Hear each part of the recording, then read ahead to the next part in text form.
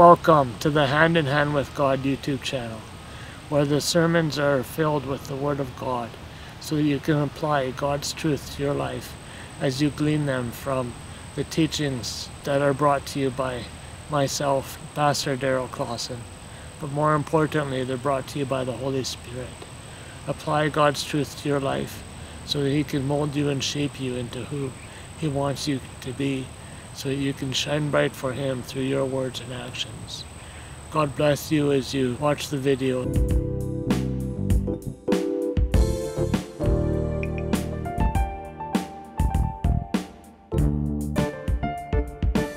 The passage of Scripture I'd like to leave with you for the week is Isaiah 55, verses 10 and 11, which says, "For as the rain cometh down, and the snow from heaven, and so he returneth not thither, but watereth the earth, and maketh it bring forth and bud, that it may give seed to the sower, and bread to the eater.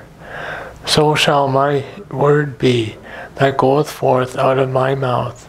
It shall not return unto me void, but it shall accomplish that which I please, and it shall prosper in the thing whereto I sent it." In the same manner that snow and rain are in the water cycle and fulfill their purpose, which is to water the ground so that vegetation will grow and we will have food to eat, God's word is spoken by God, and it will not return to Him without fulfilling its purpose, what He sent it to do. Therefore, if God has promised you something, it will come to pass. And what God has told mankind is going to happen will also come to pass. Also, if you're studying the Word of God and applying it to your life, then rest assured that God's Word will do the work in your life that He has designed it to do.